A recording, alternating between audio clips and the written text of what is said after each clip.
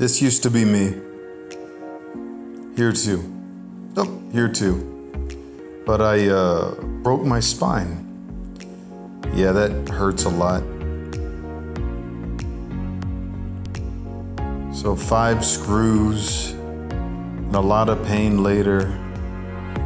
I used to be a martial artist and in the Air Force and really active and just all over the place. I couldn't stop. I was always doing something, but you know, after a broken spine, you kind of have to find a new why for your life. So I decided to write a book called Why Me? My Fight for Life. It's an autobiography of my childhood and all the bad things that I went through and how I made it out the other side. I really hope that you guys go check it out and it inspires you for your life.